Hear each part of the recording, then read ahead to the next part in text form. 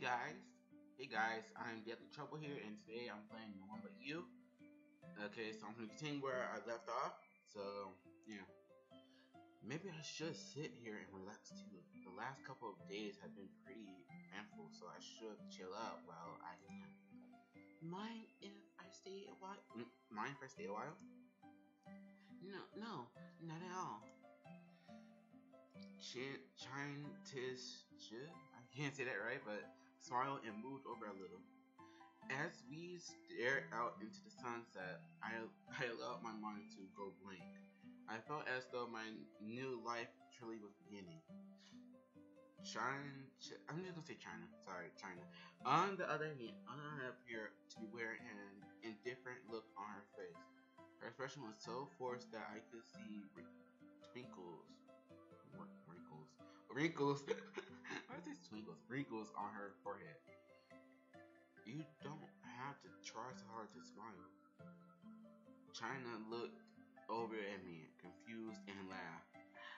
Nothing gets by you, does it? Kid, I'm just. Huh, don't underestimate me.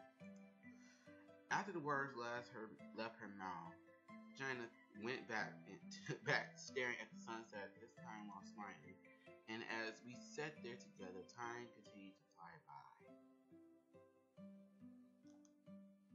By the time China and I realized how late had gotten, the sun had already set. Wow. It's getting pretty late. We should start heading home. Yeah, good idea. Thanks for staying with me. Should I be the one saying that to you? I stood up as I spoke, then walked in front of China. Give me your hand, I'll help you up. Oh, okay. I grabbed China's hand and pulled her to her feet. Come on. Come on. Come on, I'll walk you home. It is pretty dark out here. It's okay, you don't have to. I know I don't have to, I just want to. Well, you seem pretty insistent, and I know you won't take no for an answer. But the walk is rather far, so I'll only let you walk me halfway there. It's okay. Let me walk you the whole way. Sorry guys, I got the giggles. Please, Ed, I don't want to. In, ah, my ears, my nose, my throat, and conceited you too much. Concerning you too much. So, Jameson, I'm a throat about this. Alright, I guess that's fine. Fine, but be careful. I just started these character voices. That hurt. Turned around and we started walking. After walking China halfway to her house, I began heading home myself. As I walked towards my street, however, I realized I was not alone. That was her.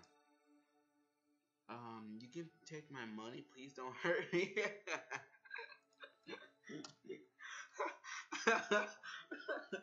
Oh my god. Oh my god. Oh, that was really bitchy. Meg, is that you? I don't know why you turned to a life of crime. Please scare me. A life of crime. A life of crime?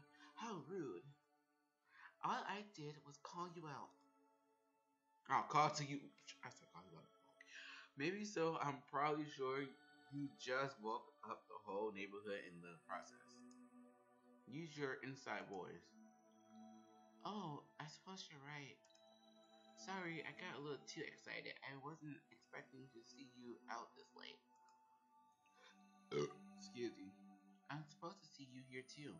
I'm surprised to see. I'm surprised to see you here too. What are you doing out here? A girl shouldn't be alone this late at night. Oh, head. Oh, head. That is so old fashioned. It is true. It is old fashioned. Besides, I can protect myself. I doubt it. Alright, guys. I'm going to take her home because a real man would take a girl home. Why not? I have already walked one girl part way home today. So what difference does it make one more? Sometimes I surprise even myself with my acts of kindness. Hey, your apartment isn't far away from here, right? I could walk you there if you want. Really? I mean, I don't know if that's what you want. It's up to you. I don't mind either way, you know?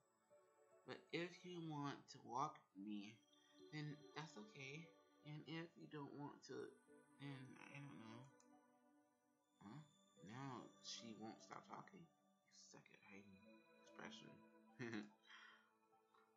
It's fine. I can walk you home. I'm not in a rush anyway. Awesome. Let's go. Oh my god. Meg smiled and forcefully grabbed my arm, intertwining it with hers. Okay. Again with the hugging. Is it just me after all? Is this... Is this right? Yep, this is the place. Not bad. It must be rent control student dorm or something. This seems like a nice place. Which room are you staying in? Meg, Meg looked at me shyly. Oh my, how forward of you, kid. I hope you aren't trying what Rio said too seriously. What? Oh, Rio. What Rio said? What is she? No, wait. I didn't mean it like that. So I guess it was pretty inappropriate. Sorry, man. No, it's okay. You did take me by surprise though when you offered to walk me home. I didn't. I certainly didn't think you had that in mind.